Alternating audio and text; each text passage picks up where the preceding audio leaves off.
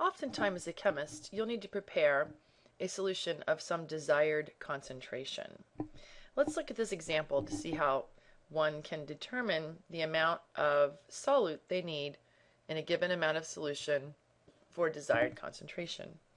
What mass of glucose is needed to prepare 500 milliliters of a solution that is 1.75 molar?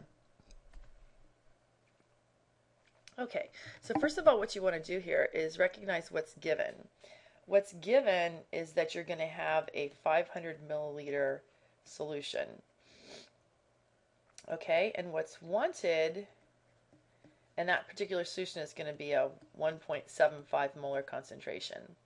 And what's wanted is how many grams of glucose, which is C6H12O6, is needed to be put in that 500 milliliters to get that particular concentration.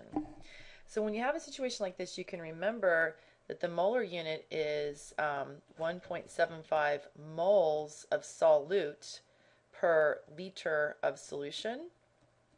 And you can use that molar concentration as a conversion between moles of solute and liters of solution.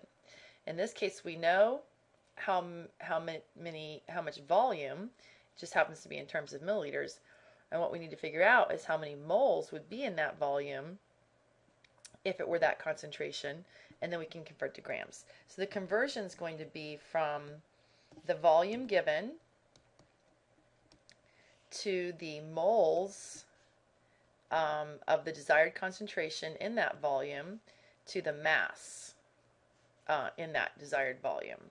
So the volume given here, so the conversion factor between volume and moles is going to be the molar concentration, and then the conversion between moles and mass is going to be the molar mass. Okay, so to work this problem, we start with what's given, 500 milliliters of solution. To convert to liters of solution, we have to convert to liters of solution because our volume to mole conversion is in units of moles per liter. We'll just use the definition of milliliter, 1,000 milliliters per 1 liter of solution. So now we're in units of liters. So we can use the molar mass, or excuse me, the molarity to convert to moles of solute. So we know how much solution we have. We can get into moles of solute through the desired concentration. So that's going to be 1.75 moles of glucose, C6H12O6, per 1 liter of glucose solution. Now I'm in units of moles of glucose. I just need to get to mass. And looking up on the periodic table, I figured out that the molar mass of glucose is 180 grams per 1 mole of glucose. 180 grams of glucose per 1 mole of glucose.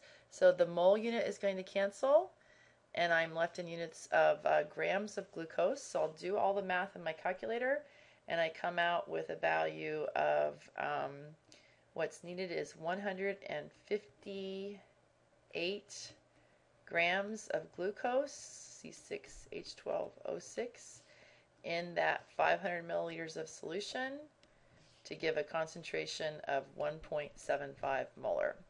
So we can actually use the molar concentration as a conversion factor between moles of solute and liters of solution.